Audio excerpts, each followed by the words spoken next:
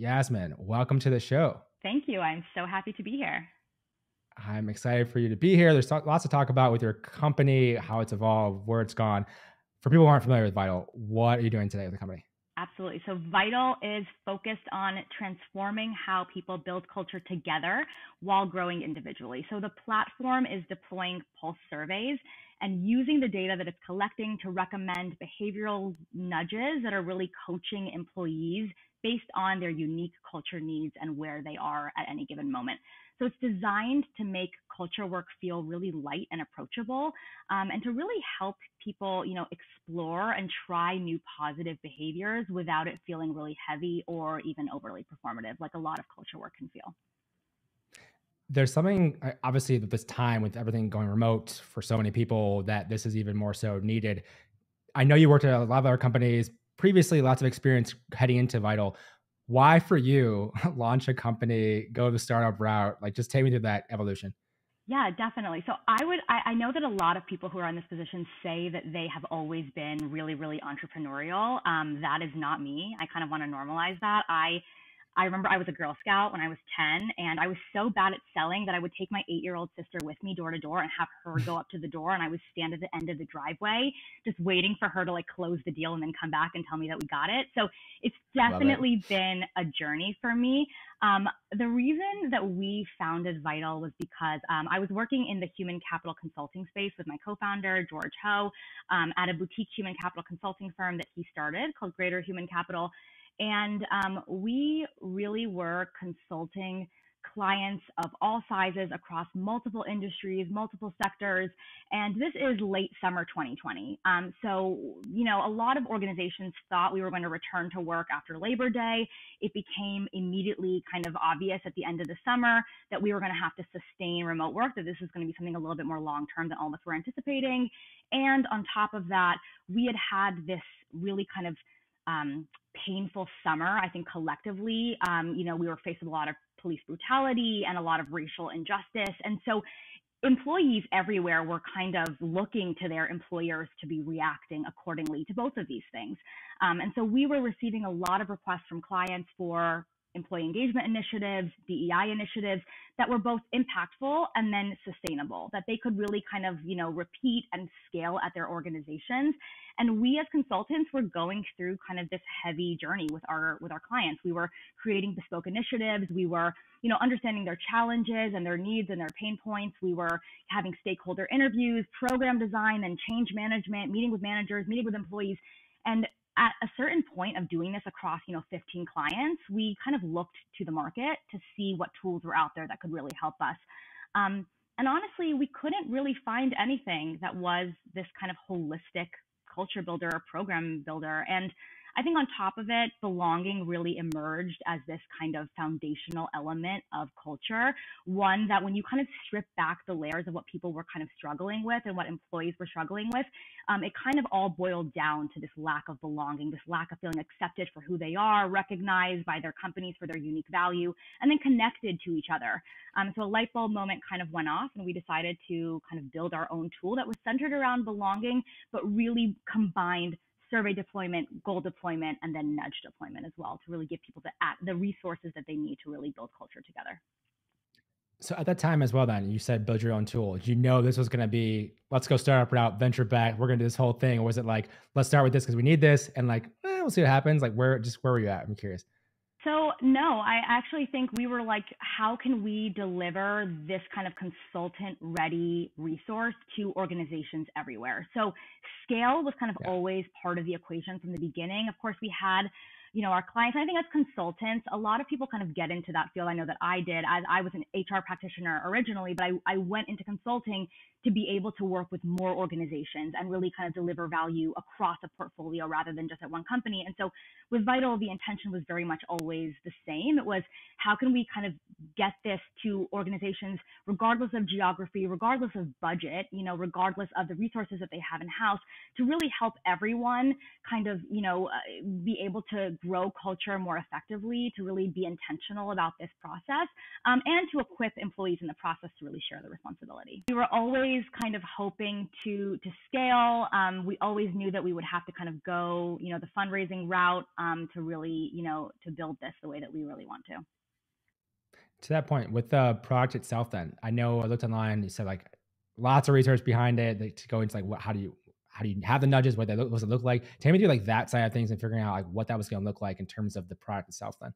Absolutely. So my co-founder, George Ho, I mentioned, he is a professor of HR at Georgetown and USC. He kind of comes from a long, history of consulting, and he's the chief product officer. He really kind of has that eye for kind of what the best practices would be here in terms of the product. Again, it really came from this experience of not being able to find the right kind of product on the market. A lot of the products that are out there are either really, really good at listening to employees. They are survey tools. They can deploy a bunch of different surveys with templates, and maybe they can analyze the data that they receive. But when you want to build something, on top of that data and really listen to kind of the needs that are identified in a survey, you might really be on your own there. And then there are other products that really, they can deploy kind of more general nudges or actions to employees, but they might not be data connected. They're not really meeting employees exactly where they are and really considering their preferences, their likes or dislikes, what it is that they need. And so I think for us, we really kind of went through this journey of analyzing exactly what was out there, kind of what the competitive landscape looked like. And as consultants, I think the beauty really is that like we have been our customers and we had this really, really direct pipeline to our customers just kind of built in. We were able to go to our clients and say, look, this is what we're thinking.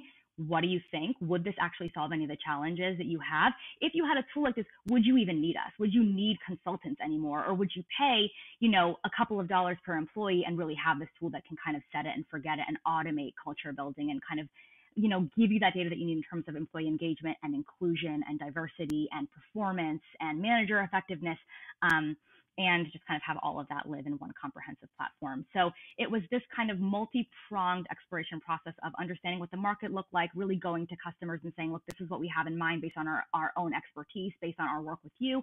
Would this solve your challenges? If not, how can we kind of augment? And we really were able to kind of, build upon all of that feedback and really, really build something great, I think.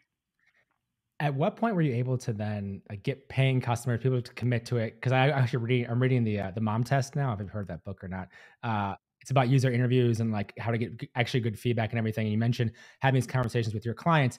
I'm curious as when it shifted then to like getting paying customers or clients with the software as well. Going to that point from idea to then you're talking to customers. You're like, okay, well then actually having this product / did you have commitments before you launched? Like, I'm curious on how that kind of played out as well. Yes. So we are launching our beta in 2 weeks, and we kind of have all of our beta customers lined up. There were a number, frankly, most of our clients did commit to using this product, which was really a vote of confidence that we really wanted. Awesome. If most of our clients were like, we wouldn't pay for this, that would have been a big issue. So our clients definitely represented, they were those initial kind of users and evangelists, and that was really exciting. Beyond that, honestly, at this stage, we really have been leveraging our networks and the networks of our kind of investors, advisors, really kind of anyone that's in the Vityl community.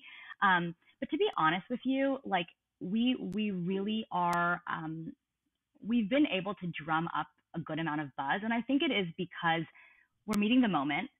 This is something that, organizations are struggling with. It's a struggle to retain employees. The market is volatile. There's a lot of opportunity out there for employees. So I think organizations are really looking for comprehensive tools that can help them navigate these challenges they're experiencing, and there's something about this insights to action piece that people really are missing and are excited to try. And so it's been, sales is a whole process, but it's been really eye-opening and exciting to kind of get this vote of confidence from our clients and just people in our general networks really early. On the fundraising side of things, take me through that experience for you, first time raising funds. Yeah, I know. You know about my Girl Scouts past, and now I can tell you about what this has looked like. Yes, so we raised a pre-seed. We raised about $1.1 million from a variety of sources, mostly angels and kind of other investors in our network, and then friends and family as well. It has been really... on this end of things, I'm like, it was such a great opportunity. From the beginning, I was obviously scared. there's an art to a pitch, right? You have to really kind of get, the problem resonating with kind of larger audiences. For us, the product and the field makes a lot of sense. We are HR consultants, but how do you kind of zoom this out and get everyone excited? How do you really articulate the opportunity in a way that resonates with investors specifically, which is a different audience than we're used to? So it really was a lot of research, a lot of prep work. Of course, I don't even want to tell you how many iterations of the pitch deck we have. Something like Oh, we can't just say that. Yeah, right, exactly. I mean, they tell you not to spend too much time on it, but we definitely spend too much time on it. And we must have pitched, I don't even know, 30 times, some to big groups, some to small groups.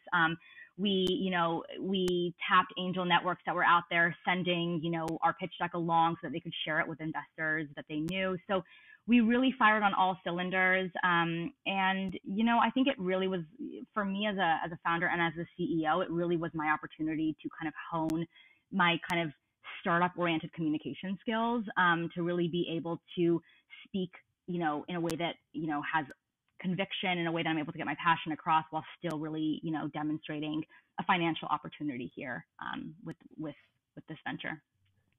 Were there any resources or people that were most helpful in going through that fundraising process? Because I talked to a lot of founders. Obviously, we have a ton of resources at Vitalize Venture Capital and like what I've seen, but I'm always curious for people who are in the thick of it and have just done it more recently. Things that were helpful for you, people that were helpful for you going through that fundraising process. Anything that comes to mind, maybe? Absolutely. So, a couple of things. Obviously, books and Google is like your best friend. There are so many pieces written on best practices for this that like you can become an overnight expert, I think. Talking to other people who did it. One of our advisors, Aria Finger, she was the CEO of the largest youth nonprofit in the world, I think, DoSomething.org. And she, over the course of her career, raised like $30 million.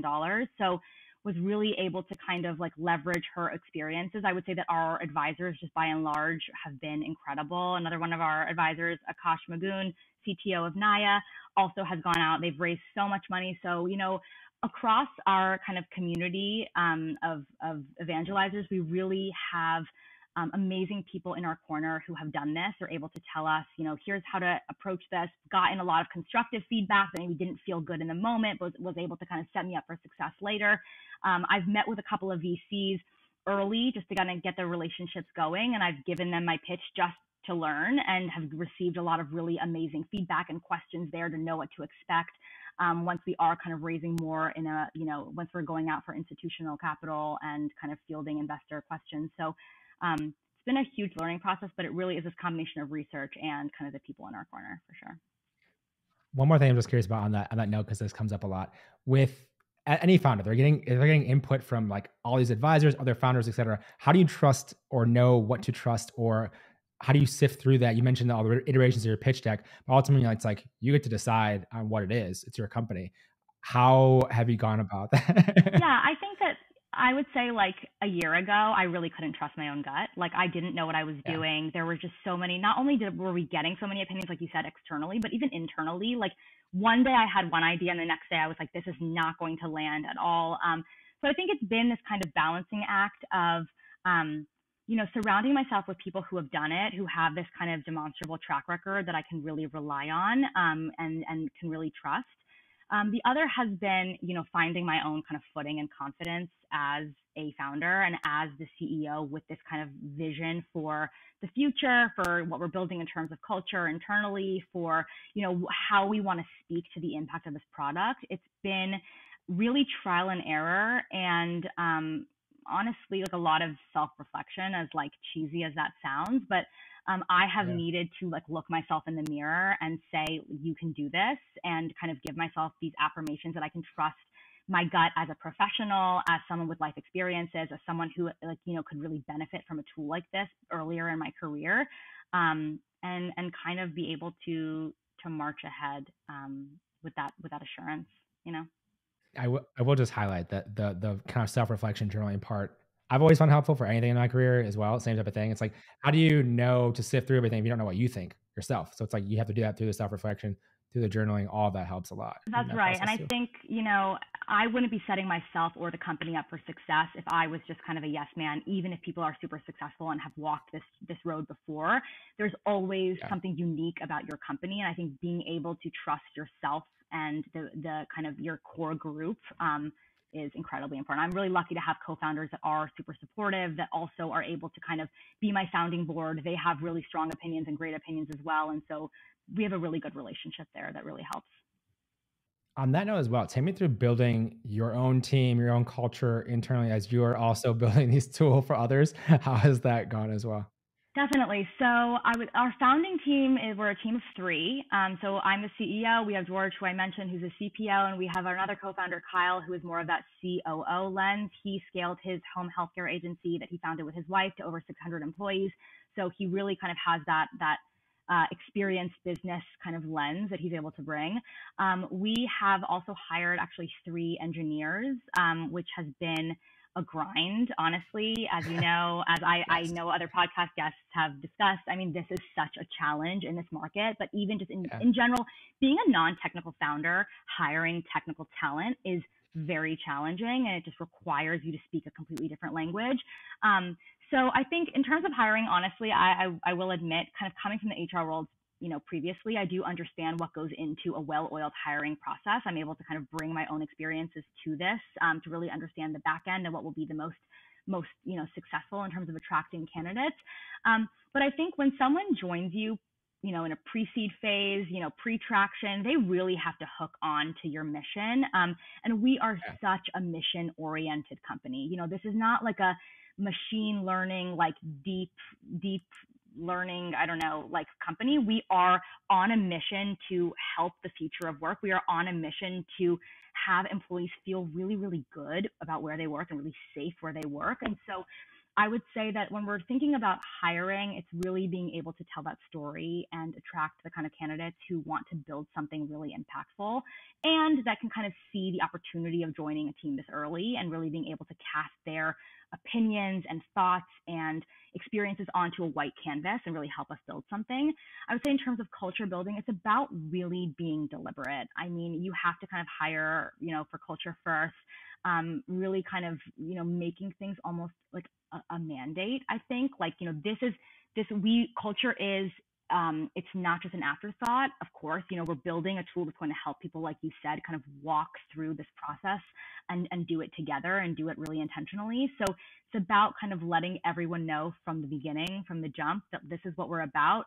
This is kind of what like the artifacts of our culture are, really documenting the processes, really having everyone weigh in on our core values, weigh in on our mission. We have these things written, but we want every employee that comes in to kind of give their stamp of approval and kind of really make this an evolving process that everyone needs to get involved with. And everyone buys into, and everyone really feels kind of the shared responsibility of, just like Vityl does for organizations. Stepping back from that, from like the kind of grand vision and mission you have for this, obviously taking a step back to then more so of the business model behind this, the pricing behind this. Obviously, pricing will change as time goes on. Business models can evolve. How have you gotten to your current kind of business model iteration where you're launching with, at least? Absolutely. So in terms of our business model, it's also just been a lot of exploration and user interviews for pricing. I think that when you're thinking about B2B SaaS, there really is kind of a kind of best practice there and sort of more of a tried and true Yeah. business model. We're not really trying to reinvent the wheel, but we really want to be cheaper than our competitors. I would say there are a lot of really great tools out there on the market, but a lot of them are really robust. They are almost unwieldy for smaller HR teams. They require kind of big HR teams to facilitate them. And as a result of that kind of robustness, they happen to be a little bit more expensive a lot of the time. And there are some smaller organizations, definitely in the SMB kind of territory, that really can't afford them. So right now, I think that our strategy has been to price low. To really being able to cast a wide net, to really get everyone that wants to be involved and wants to kind of, start this journey of culture building, to do so with Vityl and not feel kind of restricted by capital. So yeah, we're doing this kind of, tiered pricing model, no minimum spend at this point. And we're doing a PEPM per employee per month, kind of standard. There's a monthly or there's an annual contract option. And we're kind of doing everything so that it could be all completely self-service on the website, with onboarding also, so that they don't need to kind of, be behind this paywall of meeting with us and going through a sales pitch. They're able to kind of sign up on the website. And again, I don't think I mentioned this, but we are really focused right now on SMBs to start. That our sweet spot is below 500 employees. We think it'll be the most impactful for those companies that maybe don't have the bandwidth in terms of HR. They have a smaller team. They're really focused on the daily deliverables. Maybe culture is more of a secondary priority or an afterthought at this point, or something they can't really get to given kind of the scale of their responsibilities. So the SMB, customers, they definitely have shorter sales cycles. They are able to kind of go through more of that self-service. So we really are building out our business model around that population. So we're definitely actively thinking through our go-to-market strategy, and we are, like I mentioned, kind of leveraging the best practices and experiences of our advisors. I think that when you're thinking about the objectives of our go-to-market strategy, we really are trying to create, brand awareness, really gain credibility in what is a pretty saturated space right now, and to really position Vityl as the leading belonging-oriented product, the one that really is focused on belonging specifically. We're definitely, some of the kind of tactics that we're, going to be employing are nothing groundbreaking. So when you're thinking about marketing, we as HR, experts or consultants, we feel really uniquely positioned to write really great content. So that's something that we're definitely kind of leaning on, is really pumping out really good, informative, educational resources for our customers who are definitely searching for this on the internet. Our customers are going to Google, they are going to their communities, they're going on LinkedIn, they're going on Reddit, they're going on Facebook, and they're asking each other, and they're getting kind of these shared experiences about how people are building culture, about how they're fostering belonging, about, are you, experiencing the great resignation the way that we are? Are you also seeing high levels of attrition? So I think that we're definitely, the content marketing piece is going to be really, really big for us, and, really being a one-stop shop. Even if you don't want to sign up for Vityl, just kind of knowing Vityl as that resource that can really kind of help you think about culture is going to be really, really big. We have a research study that we are publishing. We surveyed over 1,300 business leaders and employees at the end of last year to really be able to break down belonging into something actionable. And so that research is going to be getting published in a journal this summer. And we have a white paper coming out kind of in tandem with that in the middle of the summer, to really kind of get people into the website as well. And again, just kind of being a resource, a hands-off resource. And then in terms of sales, I mean, this really is, it's such a great opportunity, I think, to build a loyal customer base in kind of the early sales process. So we're really thinking about nurture campaigns, how we as the founders can really lead customer success, especially in the early days, and sales, to really be the ones that are talking to potential customers, understanding if they don't want to go with Vityl, why not? Or do they have early feedback that we can kind of leverage, and really kind of building another community of potential customers, or just, customers that are excited to sign on. Yeah, I could talk about that stuff forever in terms of content and marketing and everything. And I see actually a lot of companies, especially in the B2B space.